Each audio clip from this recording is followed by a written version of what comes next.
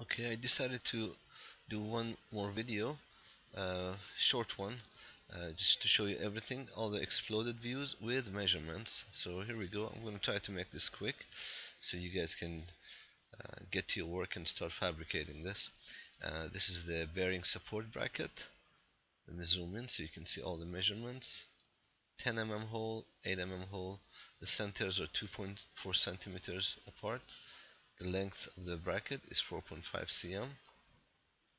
This is where it gets welded. The oval hole is 8 mm wide,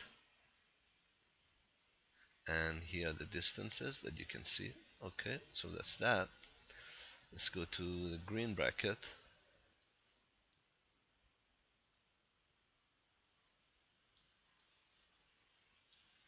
Okay, three 8 mm holes, one here, one here, one here. Uh, this one and this one are the centers are 1.5 cm off the base here, 5 centimeters long.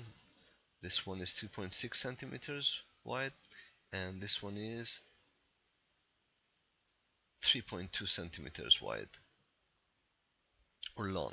They're both 2.5 centimeters wide. Everything actually is 2.5 cm.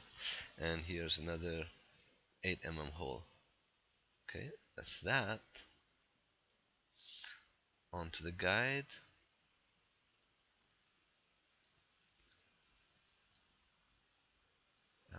It's a 6 mm diameter hole for this bolt here, and the center of it is 1.3 cm off the bottom of the flat bar here, as you see, 1.3 cm, and it's 5 cm long and 33 cm long, the square pipe. And this notch, I won't give you measurements because depending on where your blade is going to end, depending again on the type of jigsaw you use, you can cut this out by yourself. Very easy. You'll figure it out, no problem. On to the frame. Again, these measurements here for the flat bars, they depend on your jigsaw.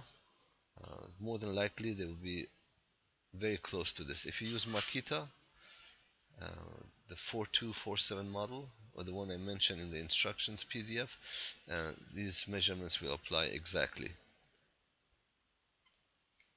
Okay. One thing I want to mention here is this support arm. I mentioned 8.5 centimeters, but that's from this end here, and this bar gets attached here, so it will be, when you assemble it, it will look like this, and the distance will be 11. From there it will be 11. Okay, and that's that.